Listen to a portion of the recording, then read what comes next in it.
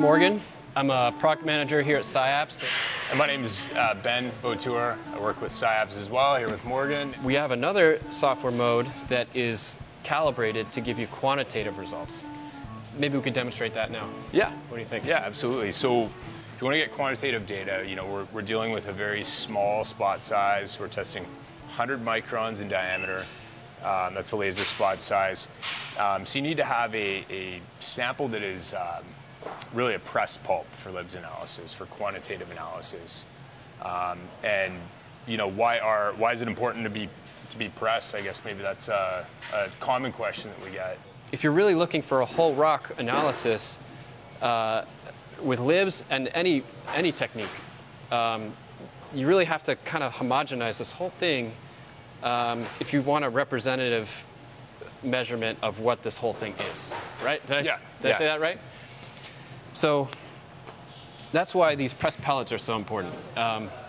If you're looking at a rock like that, you would crush it up, pulverize it, homogenize it, and then once you've got that fine pulp, you can press it into a little pressed pellet just like this. This will give us a repeatable analysis. We can shoot anywhere on this pellet and get the same result because it's all homogenized.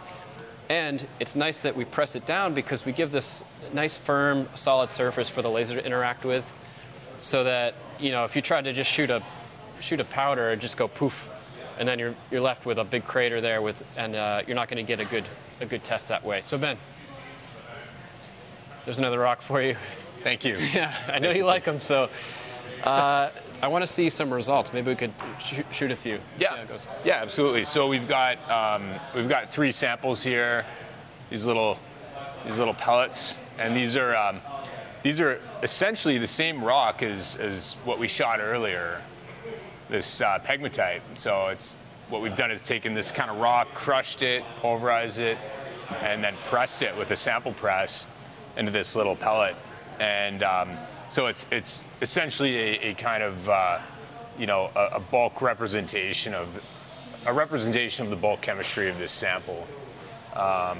So yeah, we're going to go ahead and shoot it. Go into Geochem. This is the Geochem app, and this is our 901 Li. This is kind of the streamlined LIBS for lithium only, limited spectral range, but for those of you who only care about lithium, it's a great option. Comes at a little lower price point as well. So we're going to go into our calibration. This is a pegmatite, so we're going to use our pegmatite calibration here. And it's as easy as putting the sample right up against the laser aperture right here. Line it up, pull the trigger. And so this sample is about 0.65. What is that sample, by the way? This is GTA 14 is the sample name. It's a Geostats. They make standards, reference standards like this. So that's a certified reference material, right? That's right. We know exactly what's in that one. So I'll shoot it a couple more times. Typically with lithium, what you want to do is take 3 or 4 shots and you average that together, and that just further smooths out any sort of inhomogeneity within the sample as well.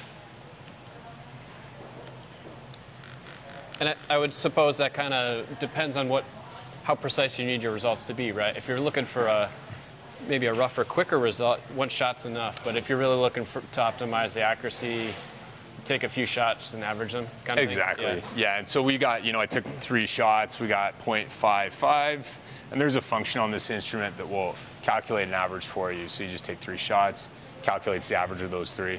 We got 0.675, and we got 0.75. So if you average those together, you get about 0.65, which is right around what it is. Nice. That's pretty good. So I'll shoot one. This is GTA 07. This is kind of a lower concentration lithium sample. It's about 0.05. So it's like 500 parts per million lithium. All right.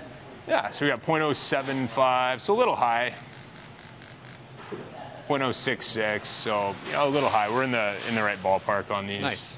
And we've got this one GTA 09, and this is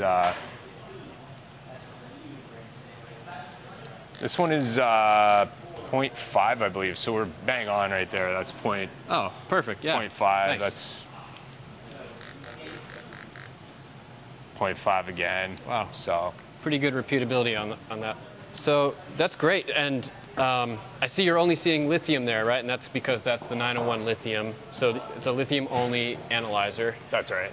As opposed to this guy, the 903, which you could see multi-elements, right? A lot of times we calibrate up to 20 or 30 elements at a time, Yeah. depending on the application.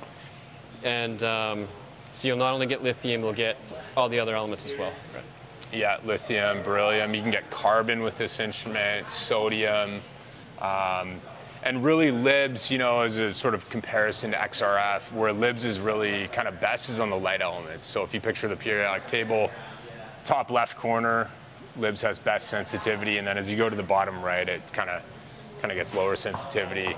XRF is almost sort of an opposite relationship. You can't get the light elements, and you do really well on the, you know, the base metals and sort of heavy, you know, transition elements and all that kind of stuff. So gold pathfinders. So they really, you know, they do complement one another well.